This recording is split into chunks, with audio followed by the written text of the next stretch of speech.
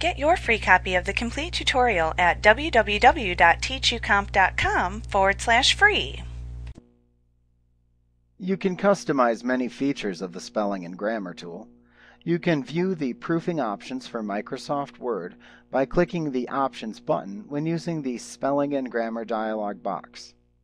Now, if using Word 2010, you can access the proofing options by also clicking the File tab in the ribbon and then clicking the Options button. If you're using Word 2007, you can access your proofing options by clicking the Microsoft Office button and then clicking the Word Options button. If you choose the latter method in either Word 2010 or Word 2007, you will also then need to select the proofing category from the option categories list at the left side of the window. Now, in the When Correcting Spelling in Microsoft Office Programs section, click the checkboxes next to the displayed options in order to turn them on or off. A check within the box indicates that the option is selected or enabled. Following this section, there are two other sections for options that apply to Word only. There's the When Correcting Spelling and Grammar in Word section and the Exceptions For section.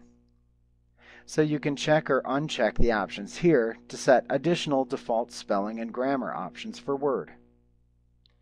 Notice the Recheck Document button.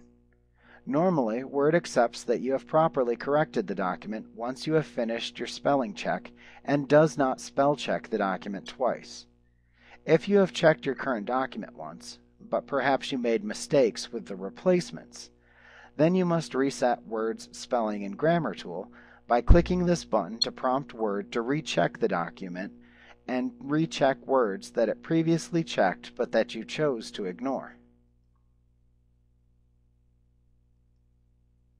Another useful feature of Microsoft Word is the Autocorrect feature. All users mistype or misspell words, and there may be words that you seem to mistype frequently. Word provides the Autocorrect feature to help you automatically correct common misspellings of words. For example, if you commonly mistype the word the as TEH, Autocorrect can automatically replace this misspelling as you actually type it.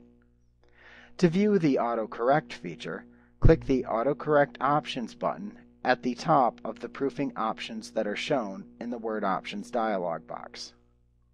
This will open the Autocorrect dialog box. You can click the Autocorrect tab to set or change the autocorrect options for Word. Here you can add either a plain text or formatted text entry. So if your company's name is always in 16-point Tahoma font and bolded, you could create a formatted entry so that when it's inserted, it will always retain all formatting. To create a formatted entry, type the word or phrase into your document as you want it to appear with all the necessary formatting. Highlight the word or phrase, and then open the Autocorrect dialog box. The selection should appear in the With text box. Then click into the Replace text box and type the shortcut entry for the longer phrase. Then click the radio button above the longer entry that says Formatted Text to save it as a formatted text entry.